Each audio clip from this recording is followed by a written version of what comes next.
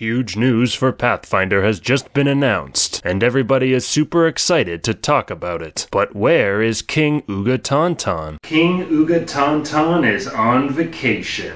But I'm gonna get you the news anyway, because I care just that much. First, new class, the Animist.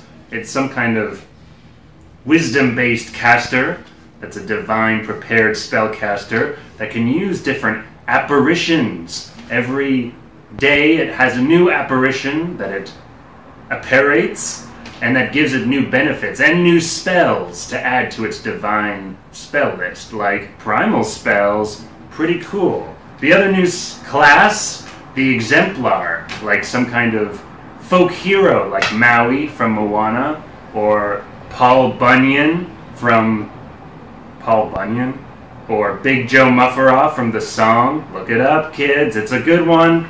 The Exemplar has different epithets it gets from doing things in the game that gives it powers based on the things it's done, like covering up a bad piece of fish with Mount St. Pat, another Big Joe Mufferaw reference. I'm glad you all know what I'm talking about.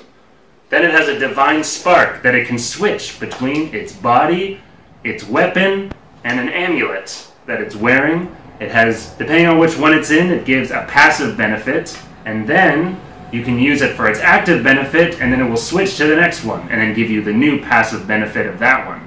So pretty cool. And both classes are immortal in some way. If the Animist dies, then the spirits will carry their spirit back to a nearby settlement where they can be resurrected. And the Exemplar, if they die, they can burn all of their focus points and come back to life. And obviously there's some limitation that I don't exactly remember right now.